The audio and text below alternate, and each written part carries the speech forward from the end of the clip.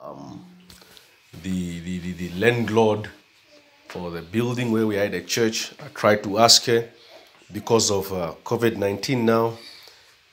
Most people, churches not really operating. Most people will not be able to come to church to give. Is there a possibility for us to negotiate on the rent price? He said no. He said the rent remains the same. Okay, so we still have to give. Amen. That's not a problem. Amen. We still have to give. We're not going to find an excuse to try and reduce. Amen. So that's another reason why we need to give. But amen, as children of God, we know it's our duty and it's our mandate to give. Amen. I was just with my colleague right now when we're fixing ATMs. We are saying, no, I have a problem with tithing. Tithing was supposed to be for the widows and for the poor people. So, so many believe. So I was trying to explain to him. He's saying, yeah, but how come the pastors are driving Land Rovers and the pastors are driving all sorts of big cars and their members are struggling? So I told him, listen, giving to the poor is needed. It's necessary, amen. But do not neglect one and focus on another only. So it's just trying to help him, but it's very difficult. He's not saved, amen. So very difficult for him to understand. But want to give in the house of God, want to be faithful, amen, regardless of what the world might think or say. Okay. And the account number, I normally put it up on the church channel. We'll place the account number there for you to just, if you are unable to carry cash, amen, you can be able to do an online transfer in the church account, amen. So let's be faithful in doing that. So I believe those are all the announcements that I have this morning, amen. We can move to the book of Luke chapter 10, if you have your Bible. Luke 10, I don't really want to keep you for long. Most of you already waited for me, amen. I was attending the ATM and maybe you got tired of sitting. But anyways, let me not take long. Luke chapter 10. We'll read the scripture straight. Luke 10, 38. If you are there, you say amen. Amen. Luke 10, 38. The Bible says, now it came to pass as they went that he entered into a certain village, and a certain woman named Martha received him into her house. And she had a sister called Mary, which also sat at Jesus' feet and heard his word. But Martha was cumbered about much serving, and came to him and said, Lord, doest thou not care that my sister hath left me to serve alone?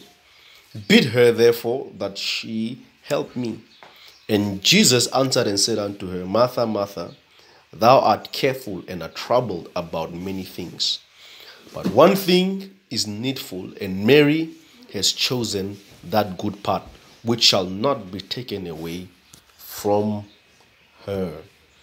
Okay, we know this familiar story, amen. Here is Martha. The Bible is saying she's worried, she's concerned, she is troubled about many things. And she's getting so busy, amen, and I mean, no, the reality is we as human beings, we don't know. We are unable to see through other people's lives. Yeah. And here is this lady, she's just busy, she's doing all these things, she's complaining about her sister. But then Jesus Christ is able to know what is wrong with Martha. Amen. And he tells her, Martha, the problem with you is you are too worried and you are too troubled about many things. Yeah. So this morning, I want to speak about things that bother us or that trouble us. A message I've entitled, The Monkey on Your Back. Now, when people speak about a monkey on your back, okay, what they basically mean is there are certain things that trouble you or that bother you for a long time that you're unable to deal with. Okay? the monkey that is on your back. Things that trouble you or things that bother you. And no doubt, like I'm saying now, amen, Martha is troubled. Martha is disturbed. Amen. She's worried and she's going about trying to maybe forget her troubles. But Jesus Christ, amen, was able to minister to her and say, listen, Martha, the problem is that there is something bothering you. Now, first now to look at how did the monkey get on your back? Right? So, there are things that trouble us. There are things that worry us, right? But the question is, how do these things that worry us and trouble us get on our back? How is it that they get on your nerves? Now, number one, things that trouble you, amen, come from your past. This is past experiences, can be disappointments. It can be bad treatment, amen. And through this bad treatment or through this disappointment, before you know it, there is a monkey on your back. Through this disappointment, amen, something gets attached to you that is going to haunt you, is going to trouble you most days of your life. So many people, amen, when they start talking about their life, they always refer back to the past. Things that happened, and this is what we call, amen, a monkey that got on your back and it's not allowing you to rest. You are being troubled day in, day out, night, amen. You are troubled about your past, amen, or past choices that you have made. It can be decisions, wrong choices that you made in your life that will bother you until this day. See, decisions are very much critical and crucial in our lives. I remember I was preached once a message on decision making. And if you are somebody who is not able, amen, to make right choices or, amen, difficult decisions in your life, you find yourself, amen, making wrong choices that you are going to live to regret all the days of your life. And this can be a monkey on your back. All you are thinking, amen, is, can that day just come back so I can make another decision? And you wish, amen, and you pray, God, if it's possible, can we be able to erase that day? I would have made a different choice. Maybe it's a day, amen, whereby you had a choice to steal or not to steal. And that very day was the day you're going to get caught. And now you have to live with that for the rest of your life. Wrong choices, amen. You are going to regret things that you have done. You have been warned probably by your parents, probably by your peers, amen, or by your leaders, whatsoever the case may be. But what happens is, through you making a decision, a monkey gets on your back that is going to disturb you, that is going to haunt you, and you will not find rest for your soul. Martha is disturbed. We don't know what happened, but obviously there's a monkey on the back, because in our text, there is no reference to what had happened to Martha. Jesus doesn't tell her, amen, something happened, or we're not told that something happened, that's why Martha was troubled. But seeing this, amen, it shows us that it's something that Martha has been carrying for a long time. We might not be able to see the monkey with our physical eyes, but the monkey is there. Amen. It might have been a past, amen, experience that Martha had that she's always thinking about. The disappointments or the bad treatments. It might be, amen, a decision that Martha had made that is now haunting her. The other, amen, the way that the monkey gets on your back is by the words that people speak or words you speak by yourself. See, people have the ability, amen, with words to say something to you that will forever remain in your heart with you. I've seen people, amen, words have been spoken to you by somebody that you loved or that you adored so much, and just because this word was said by this person, you will never forget those words.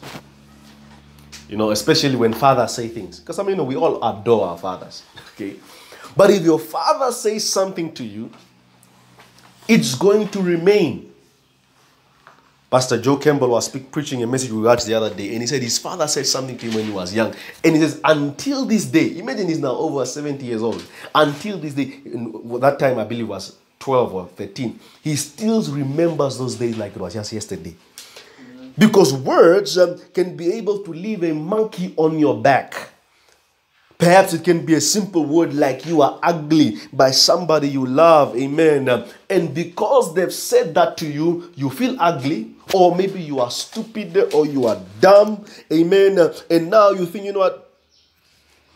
Why do I even bother to study? I'm stupid. Why do I even bother to try and look to the future? Well, I'm stupid. And a monkey has been attached to you. Number two, I want to look at falling in love with the monkey. See, it is possible for you to start loving what haunts you. It's possible to fall in love with the monkey on your back.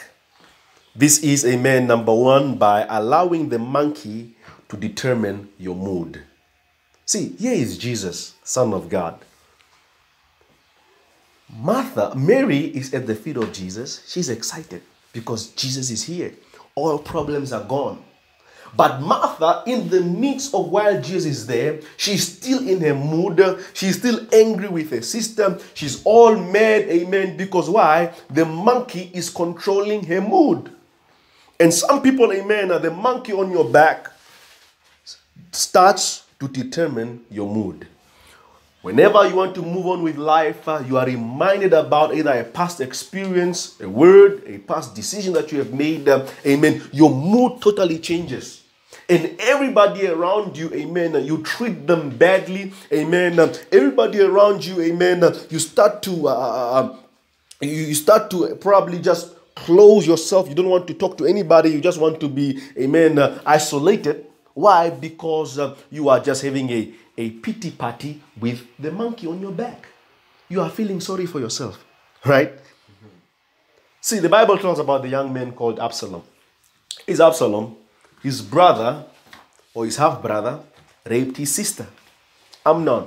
And Absalom was so angry that, and this was a monkey because he's feeling bad for his sister. How could this guy do this to my sister? How could he rape my sister? Amen. And it got so worse that the Bible says Absalom ended up killing his brother. See, that's what the monkey on your back can do to you. You end up killing people, amen. You end up hurting people so that you can be able to please the monkey on your back. You remind yourself about the monkey all the time. Like I said, years can go by, 50 years, 20 years, and you still remember it vividly like it was yesterday. And you keep on, amen, playing back this monkey, amen, on your back. You keep on reminding yourself, you keep on refreshing what was old. You bring it up, you chew on it as if it's new. And that is a sign that you are falling in love with the monkey on your back. Every decision you make in your life is determined by the monkey on your back. See, people make decisions about their life, about their future, based on their past experiences, based on, amen, what is haunting them. You know, have you ever heard somebody say, I will never get married in my life? Well, probably it's a past experience. Or somebody say, you know what, all women are the same, or all men are the same. The list goes on, amen. It's because they've heard, amen, a bad experience in the past. And they got a monkey on their back. And now, amen, every decision about your future is filtered through the monkey on your back. You say, you know what, I'm not going to get married. Why? Because, amen, in the past I've seen how people or how my parents at home have lived a life being married. Amen. The decisions about your future are dictated by the monkey on your back. And later on what happens is the monkey defines who you are. Who are you? The way you see yourself is just through the lens of the monkey. What the monkey tells you, amen, that's who you choose to be. Amen. Whatever experience you had in the past, whatever wrong choice you have made, amen, and people, people talk when you make wrong decisions. Or you yourself say words upon you. Amen. Say, you know what, I was so dumb, so foolish. And you start to, and you look at yourself as this, I'm a weak person. I'm just too weak. Amen. And this monkey that has gotten on your back, it defines you. It tells you who you are. So do not fall in love with the monkey on your back. Lastly, I want to speak about getting rid of the monkey, man. Because like I said, having the monkey on your back is not a big problem. But the problem we are facing now is people not being able to get rid of the monkey. Let's read in John 14. John chapter 14. From verse 1 all the way up to verse 3. Listen to what the Bible says. Let not your heart be troubled. You believe in God, believe also in me. In my Father's house are many mansions. If it were not so, I would not have told you. I go to prepare a place for you. And if I go and prepare a place for you, I will come again and receive you unto myself, that where I am, there you may be also. So Jesus is saying, amen, do not let your heart be troubled. How do we not allow our hearts to be troubled? By bringing your monkey to Jesus. That's the only way, amen. So, this is like a commandment, amen. God is saying, don't let your heart be troubled. So, meaning, it's a choice for you to allow your heart to be troubled or to be what? I mean, have you ever seen? There are some people, amen, they've gone through a lot of things in their lives. But they are not allowing their past to dictate their future. Okay? But at the other hand, there are some people, because of the garbage they've picked up in the past, amen, their future looks bleak, and they see the future through, you know what, my past is my future. What has happened in my past will most definitely happen in my future. So bring your monkey to Jesus. Jesus said, amen, bring all your troubles. Do not be heavy laden, amen. He says, come unto me when you are weary and when you are tired, and you will find rest in Jesus alone. Number 2, you need to renounce everything that the monkey has spoken to you. Every, amen, disappointment or bad treatment that you have received in the past, you need to renounce these things. You have to open your mouth, amen, and speak words of life, words that people have said to you, amen. You have to talk back, amen, and renounce them in the name of Jesus. So you can't just be there, say, you know what, yeah, this thing is bothering me, but you're not doing anything about it. So basically, when you speak about renouncing, that means you have to pray about the monkey on your back, so it stops troubling you. You have to command, amen, and you have to allow Jesus Christ and the peace of God to reign in your heart. Thirdly, you have to read your Bible constantly. See, reading the Bible is more than just a spiritual exercise, or more than just, you trying to exercise or fulfilling your spiritual duty, let me say. But reading your Bible is renewing your mind. So when you read the Bible, amen, what you're doing is you are putting something new in your mind. And the old things can be taken away. Now, there is a question of how do you get bad water out of a glass when it's filled with dirty water? How many of you ever tried that experiment? See, when there's a glass and there's dirty water inside, how do you remove, because the water is always to be there. How do you remove, amen, this dirty water and replace it with clean water? So you can't do that by just emptying the glass. So what you do is, the more you pour in clean water, you start to realize that the dirty water is going out and only the clean water is remaining. The same thing, amen. The more you read the word of God, the more, amen, you put in, you consume the word of God, amen, you start to renew your mind. And later on you start to see, amen, you are thinking differently. You know, my wife was watching last night this movie, Overcomer. We watched it, amen, a couple of weeks ago. And here is this young girl, about 15 years old. And this girl, she believes her parents have passed on. She's living a difficult life, amen.